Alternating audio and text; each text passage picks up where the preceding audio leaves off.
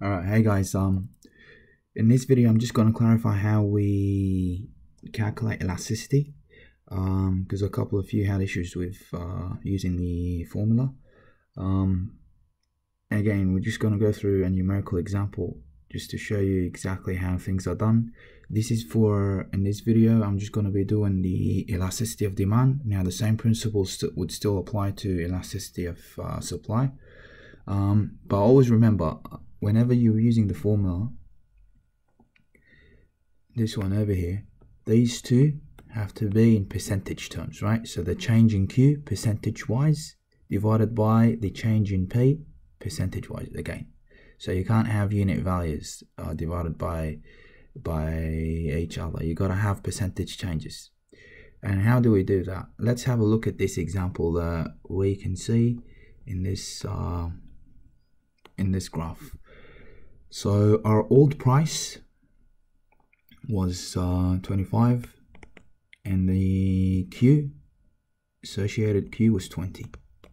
Then the new price became 20, so it decreased to 20, and now our new quantity has increased by 40, right? So the inverse relationship still holds. How do we calculate elasticity?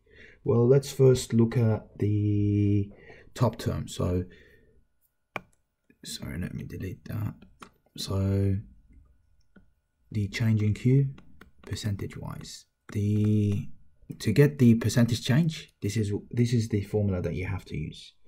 So it's always new take away old divided by old multiplied by 100. How does this work? Alright, so in our case we'd have 40 take away 20 divided by 20 times 100, and this gives us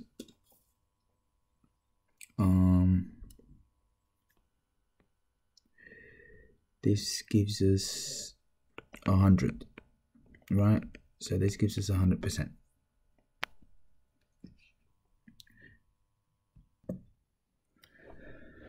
All right, what about price?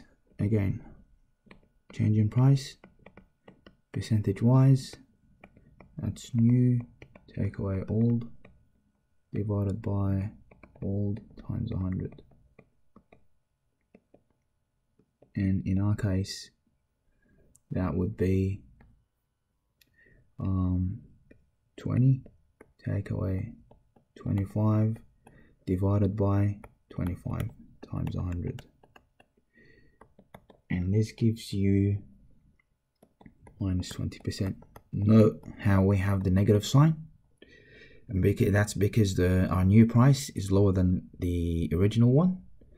And again, this tells you that there's an inverse relationship between P and Q, and if we go back to our curve, it's obvious that as price decreases, quantity demanded would increase, and vice versa.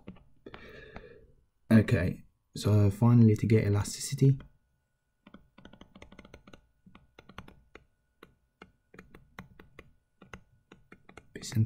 percentage, and so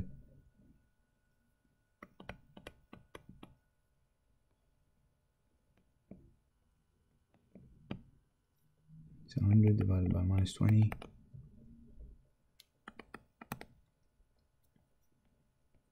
minus 5, right?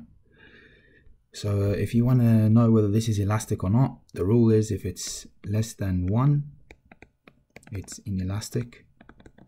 If it's greater than 1, then it's elastic. Now we always look at the absolute term, right? So you take this value, the minus 5, what's the absolute value of it? That's 5, right?